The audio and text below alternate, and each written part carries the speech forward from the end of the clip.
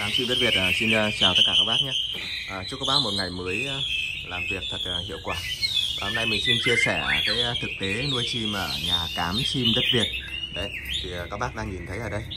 Trong cái bài này mình chia sẻ nhanh cho các bạn thôi. Thì các bác thấy có thể nhận ra ngay này. Đấy, đây là các vị trí đặt chim của nhà mình. Một cái không gian nó tương đối là chật chội, tuy nhiên mình vẫn nuôi rất là khá nhiều các loại. Đấy, họa mi này, xích chòe này, trào mào này, khứu này, cú gáy này. Đấy.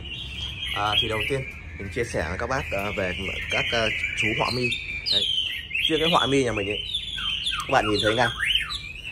Ban ngày thì mình sẽ để nó ở dưới đất như thế này nhá. Cái đặc tính của cái con mi ấy, các bác thấy là nó thích nhảy. Ngoài thiên nhiên ấy thì nó nhảy dưới mặt đất và bới đất bới giun nó ăn. Đấy. Còn khả năng bay của nó thì cũng ok, nhưng tuy nhiên là cái đặc điểm nhảy của nó thì rất là đặc trưng. Đấy. Ban ngày đặt dưới đất như này, thế còn tối thì mình lại treo lên những cái móc ở sườn tường như thế này. Đấy, treo lên móc ở sườn tường để tránh chuột mà. Ngày để thế này. Thì khi mình đặt dưới đất này hàng ngày ấy, kể cả con chim bổi đến con chim thuần nhà mình đều đặt dưới đất, nuôi con chim rất là tĩnh. Các bạn thấy. Đấy, đây đặc điểm thứ nhất.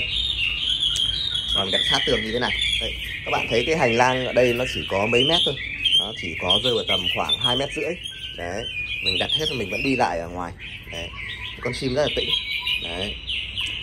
Chim bổi hay chim mọc thì các bạn đều nuôi như vậy, nhà mình đều nuôi như thế thôi, không có gì đặc biệt cả. Thứ hai là các bạn có thể nhận thấy cái đặc điểm đó là toàn bộ áo lồng của mình dùng áo đỏ. Cái áo đỏ mình rất là thích vì nó cân bằng ánh sáng rất là tốt, nó không quá tối cũng không quá sáng, để con chim của chúng ta nuôi ở trong môi trường này tốt. Đấy. Nó có thể ăn uống vận động ở phía trong rất là tốt. Vì mình không thích áo tối, bởi vì là cái áo tối nó sẽ ảnh hưởng rất nhiều tới cái mắt của con chim cũng như cái hoạt động của chim, đặc biệt ở miền Bắc vào mùa đông. Đấy. Đây mình quay thử cho các bác xem. Đấy, đây nha. Các bác đang quan sát thấy mình đặt ở góc tường, đúng không ạ? Đặt vào cái góc tường như thế này. Đây, cái kiểu tre của mình đây. Thì các bác cứ mở một kiểu ra trên này cho mình. Đấy, một ô như này. Các bác nhìn này. Cái ánh sáng đến xong rất là cân đối. Con chim rất là ngoan. Đấy, lưu ý nữa, một đặc điểm tiếp theo nữa đó là gì ạ? Các bác sẽ đặt, ví dụ đây là một con trống này. Đây là một con chim khác này. Ví dụ đây là con trích chòe than, cách một lồng ra cho mình. Nếu nhà có điều kiện, thời gian, cái không gian nó rộng rãi thì cách xa nhau ra. Như nhà mình nhá, chật chội thì đây một con trống này. Đấy, đây một con mái đây. Đây lại là một con trống này. Đấy, các bác xem nhé.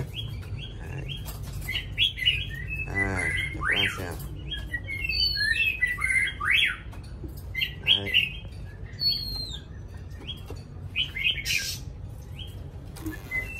Hơi mở ra các bác xem một tí này. Đây nha. Đấy. Thế tại sao các bạn, nhiều bạn thấy bảo sao nhà anh chật chội, nhà anh lại nuôi được nhiều như vậy? Vì mình có cái độ khéo léo riêng. Đấy. Đấy. Các bạn thấy này.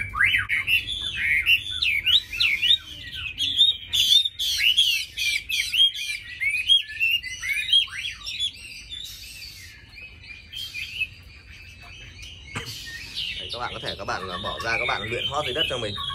Đấy, luyện hót nó ở dưới đất cho mình nhá.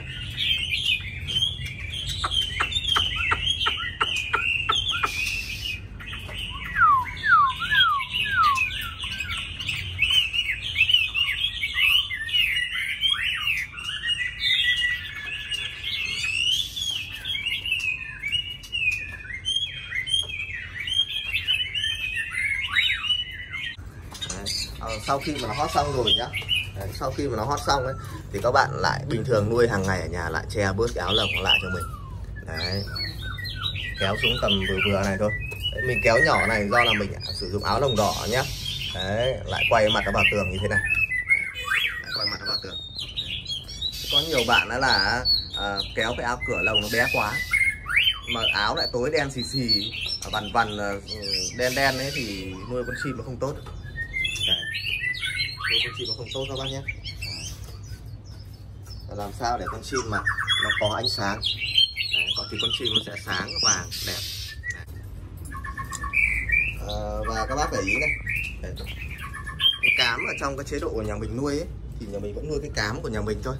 Đấy, ví dụ đây mình để hết cám ở trên này, cám mi, chòe, mào, cu gáy này, cho các bác xem.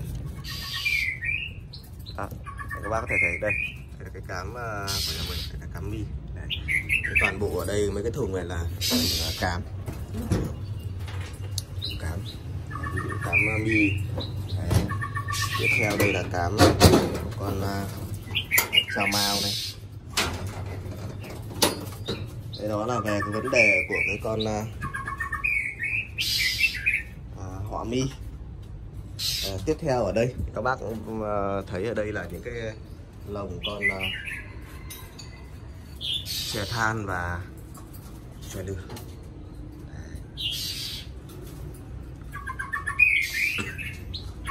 Thì riêng với cái dòng chè than và chè lửa này nhá, thì mình nhất là sử dụng cái lồng ở đây phần lớn là toàn là cái lồng size 40, 42 và 45, có cái 50. Đặc biệt cái áo lồng ấy thì mình sử dụng ở riêng cái loại này ấy, nó không như là con mi này, chúng ta sử dụng cái áo lồng nó mỏng vừa phải thôi, không nên dày quá và không nên tối, và đặc biệt là miền Bắc của mình nhá. Ở đây là mình dùng áo lồng 3 khoan đây, các bác nhìn này, đây nhá. Đấy. Nó vẫn rất là sáng, con chim vận động ở phía trong, đặc biệt là con chòe lửa này. Đấy, vận động rất là tốt. Đấy. Và không cần giày. Đấy, đặc biệt chòe lửa là mình có thể không cần đặt đất, mình cứ treo lên con chim rất là tĩnh. Đây, trên này còn bao nhiêu con sáng là chưa kịp kéo này. Đấy. Đây, kéo thử cho các bác xem.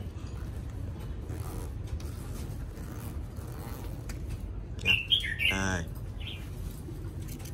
Đó. Đây một chút nữa này. Và đặc biệt nhé, kể cả con chòe này, nếu chúng ta mà nuôi kèm thêm cả mái ấy, thì con chim nó sẽ rất là hay, lên dáng rất là đẹp nhé. Đấy, đây. Bạn thấy con này là con mái này, mái bổi tự tay mình nuôi lên trong cái đợt clip trước. Này, con trống này. Đây lại là một con trống này. Đấy, mình tách biệt các con này ra, trên này có mấy con này thôi.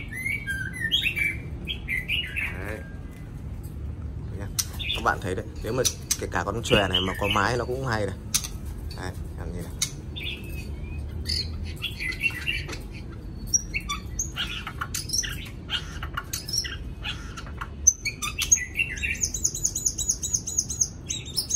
Đó, bạn thấy hay chưa? Đấy, một số con trên này nó đang hot này. Đấy, chứ bình thường đấy, trên này bình thường mình nuôi ấy, đây mình kéo lồng này thôi, mình nuôi các bạn thấy nuôi rất là nhiều, tại sao vẫn nuôi được? Mình kéo lồng như này nhá, đấy cứ để nguyên như này thôi. Đấy, là vẫn hót lai dai suốt ngày ở trong, mà nó hót, nó không quá bị gắt. Đấy, thì con chim nó sẽ hót theo đàn cùng với nhau. Đấy, các bạn để ý. Để mình kéo áo lồng lại. Đây, kéo tầm này.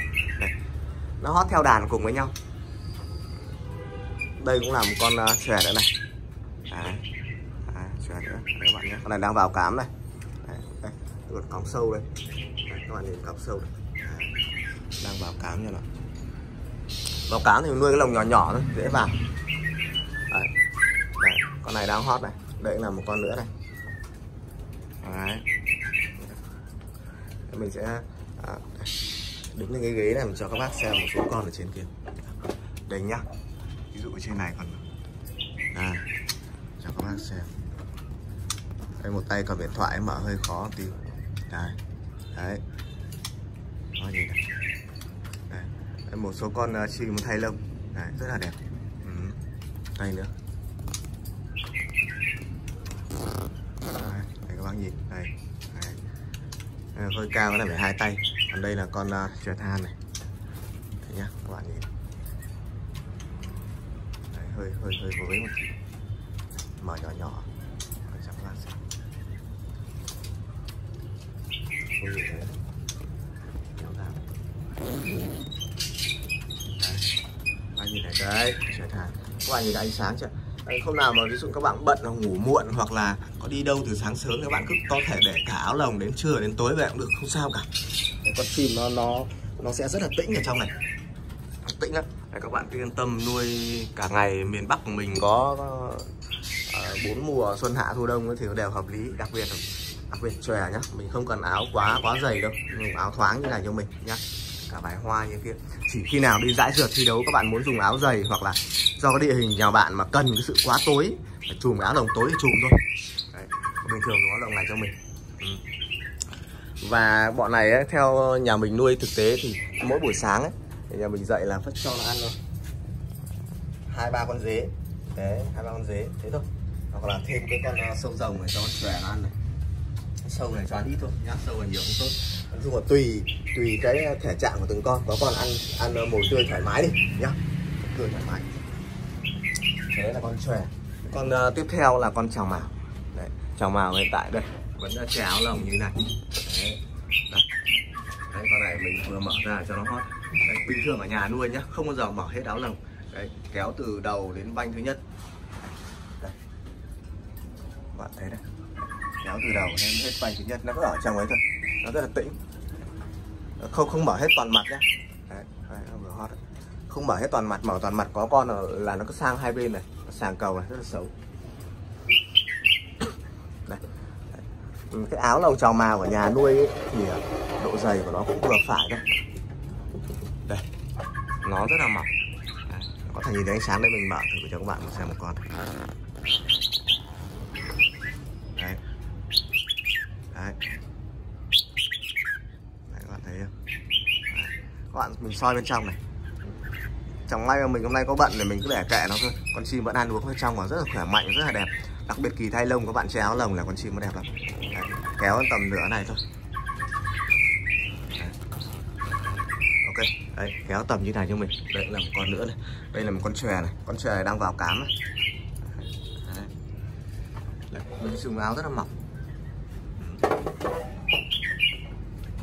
Đây là một chú chào mào đang thay lông này.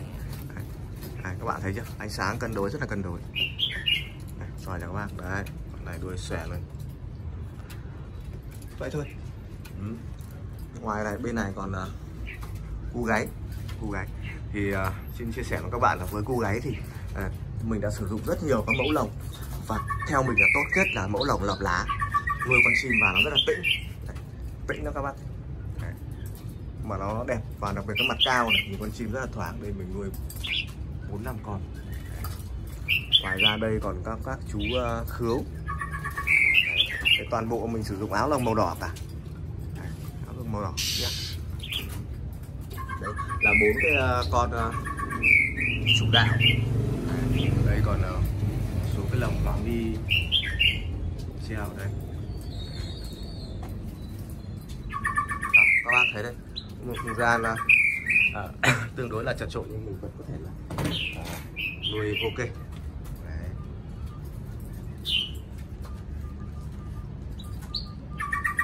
Về cái nguồn thức ăn thì tiện đây cũng xin chia sẻ để cả nhà ủng hộ với cám chim đất Việt nhá. Đấy. Thì nhà mình cung cấp cái cám dành cho họa mi, trích chòe, chào mào. Đấy, đây mình lấy một gói ra, có cái địa chỉ để các bác xem. Để hết trong các thùng như thế này, tránh chuột. Đấy. Cái cám họa mi, trích chòe, chào mào của nhà mình là 200.000 một kg, miễn phí ship tận nhà.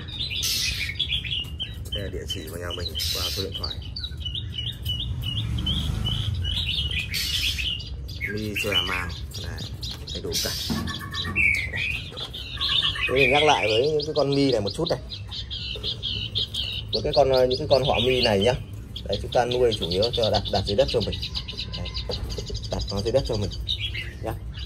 Đấy. Đặt nó dưới đất ấy, thì nó sẽ tĩnh cái con chim hơn rất là nhiều. Đấy, tĩnh con chim hơn. Đấy. Đấy.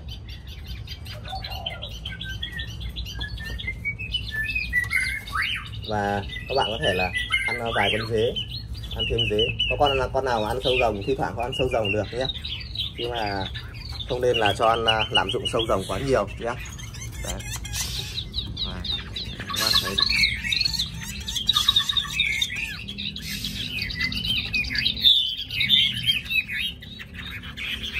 Đấy, con này đang thay lông rất là nhiều.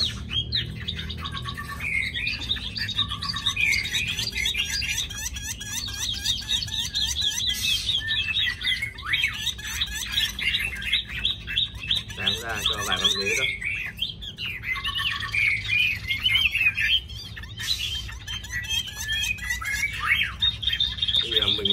cho 2 con dế. Sau khi mà bình thường hàng ngày ở nhà ấy, thì cái kéo cái áo lồng, kéo cái áo lồng lại như này. Đấy, quay nó vào tường. Thế thôi. Đấy, con nào cũng vậy.